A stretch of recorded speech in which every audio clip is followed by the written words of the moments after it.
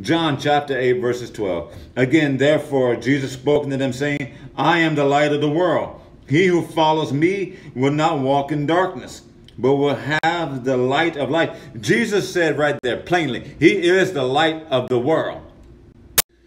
John chapter 9, verses 5. Jesus said, while I am the world, while he is in the world, I am the light of this world. He is the light of this very world. And he that follows Christ, he that is his followers,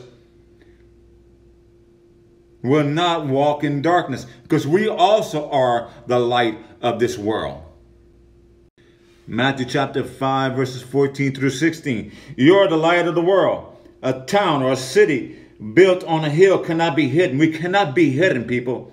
Neither do people light a lamp and put it under a bowl. Instead, they put it on a stand where it gives light to everyone in the house. We are the illuminating light. We give off the light to everybody that we meet, everybody that we see. In the same way, let your light shine before others, that they may see your good deeds and glorify your Father in heaven. Let your light shine before everyone you meet. And she will not walk in darkness. You see, the light does not have no fellowship with the darkness.